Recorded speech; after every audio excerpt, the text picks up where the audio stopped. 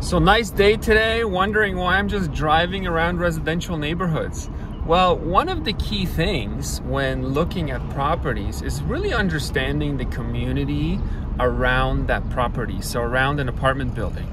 Just so that we understand, well, the tenant type that lives here, what could be good in terms of, well, look, there's a school, right? That's a benefit for families. So really having an understanding of the investment and then how can we maximize the value of that apartment building so that our investors are happy and generating high returns.